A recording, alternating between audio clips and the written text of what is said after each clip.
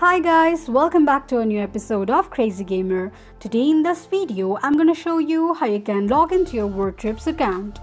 Keep watching the video till the end.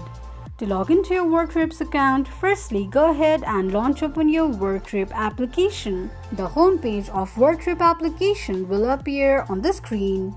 Click on three lines at the top right corner of the page.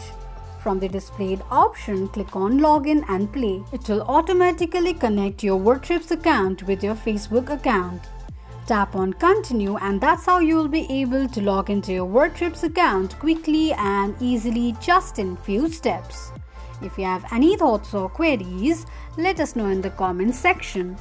Don't forget to subscribe to our channel. Also press the notification bell icon so that YouTube will notify you whenever we post a new video. I hope this video was helpful to you. Thank you so much for watching.